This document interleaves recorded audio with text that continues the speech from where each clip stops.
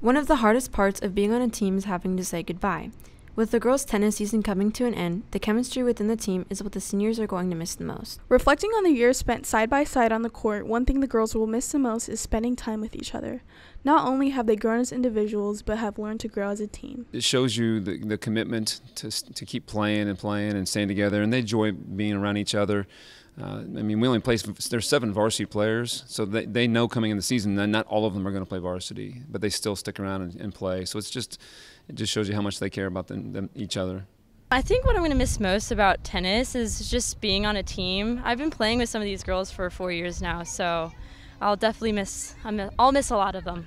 I've made some really great friends throughout all 4 years that I've been here, including some of the freshmen this year, and genuinely I'm going to miss them so much.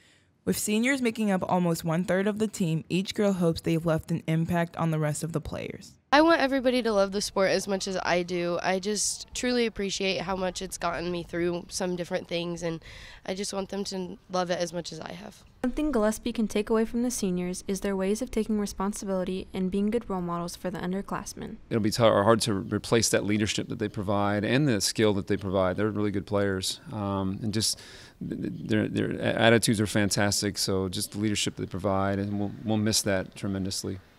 One thing that will always remain the same is their love for the game. Despite different destinations, both Carly and Emma plan on continuing to play the sport. I do not plan on playing college tennis, but definitely recreationally, I'll play. Of course, I will keep it up, playing just for fun, but not competitively.